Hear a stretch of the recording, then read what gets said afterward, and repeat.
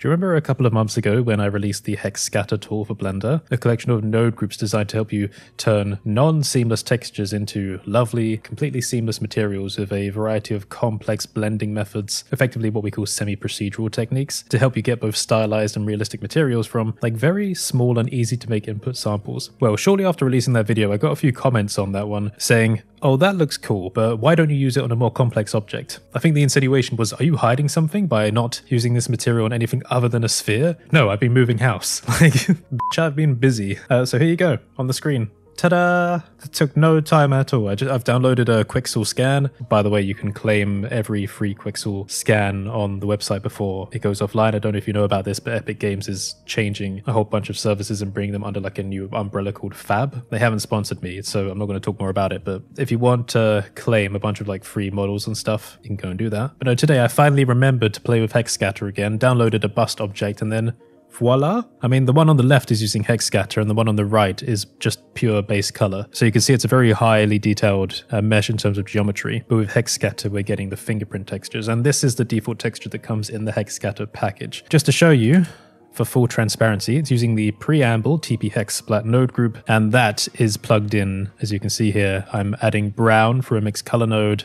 You don't even need these nodes here. This is just for optional ambient occlusion darkening. So the color would go into the principal BSDF, and that's it. Really? So if you were wondering what our new complex solution to seamless materials looks like on a complex object, that's what it looks like. No hiding, no trickery, that's just what it is. But it's always funny when we release techniques. I think there's always like some skeptical minds going on, trying to see the worst in everything. So let's zoom in, have a little look around. One thing I will say is that for this specific mesh, I have the displacement disabled. You'll see here the scale is set to 0. And that's because since this is a raw scan mesh, it's got a lot of like these really sharp depressions and cavities as part of that process of actually bringing the mesh into a 3D object. What that means is displacement gets a little bit funky with things like this. So if I increase that, you'll be able to see what happens. I mean, that's a strong value anyway, far too strong for this mesh. But if it was retopologized, and then if things were a lot more balanced, then that would be perfectly fine. I can actually demonstrate that for you as well. Hang on. So if I hide these two and get a retopoed version, so this is a smoother version of the object with reconstructed geometry. If I then slightly increase the displacement of this, that's too far. I'm holding shift, by the way. So let's do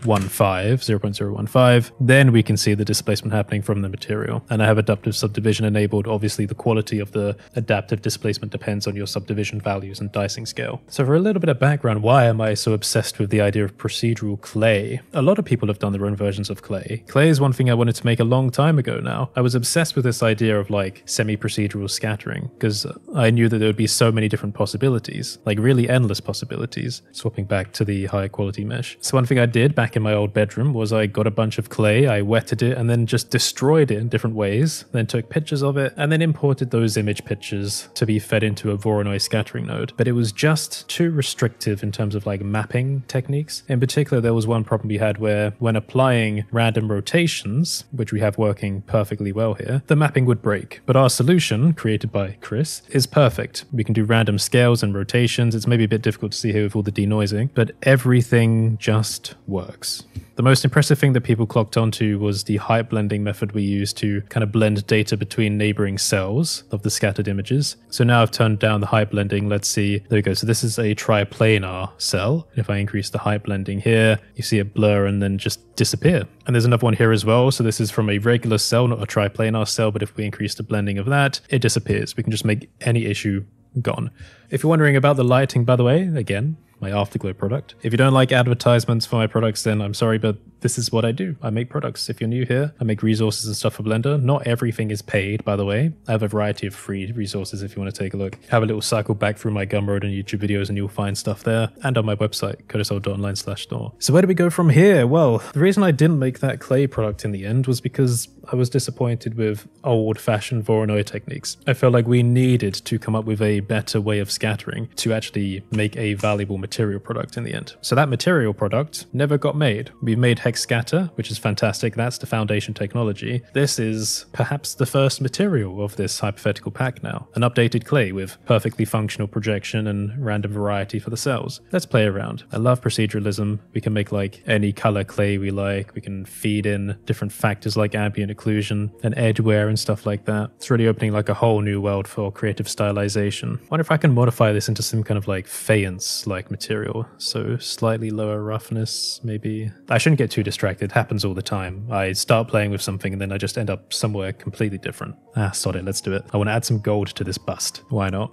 I made a promise to myself recently that I would have more fun with making YouTube videos and just not care about views and statistics and all that. And it comes after a revelation that I kind of discovered when looking back through data about my presence online. And I'm just noticing I need to link up my procedural patterns pack back up to this. Yeah, I kind of looked back through data recently and realized that really optimizing YouTube for a high view count doesn't make any difference. Like, it doesn't make any difference to me whatsoever. So why would I do it? So what I'm doing now is I have a pack of procedural patterns that I've just briefly linked up to my asset library in the user settings. And I kind of want to do almost like a Kintsugi type thing with gold stripes going across it, just off the top of my head. So this isn't a beginner tutorial. I'm just going to have fun with it because this is the stuff I like doing. Let's do a mix shader because we'll have our kind of base clay-like material and then something a little bit metallic. One thing I should be careful of is the node limit. So our node groups for the hex splatting are pretty close to the circle's node limit, but I've heard on the grapevine that that may not be the case forever. I wouldn't say for long because I don't know when it's coming out, but there are people in the community working on image input sockets for the shader editor, which will drastically reduce the number of nodes that Hex Scatter uses.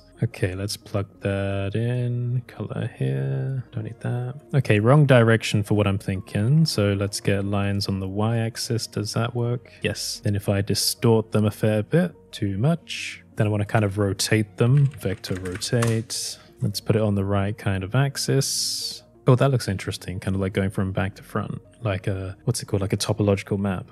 And we can reduce the scale as well. Oh, let's do that. I kind of like that. Okay, so now to make it gold, obviously we want metallic quite up high. Let's go for something a bit orange yellowy, a bit too yellow. Roughness down. Oh, there we go. Maybe a little bit higher on the roughness. What happens if I add a bit of a coat value as well to get some detail, maybe along the edge. Okay, well, I think that looks cool as it is. How long did that take? And we have all of our parameterized values to play around.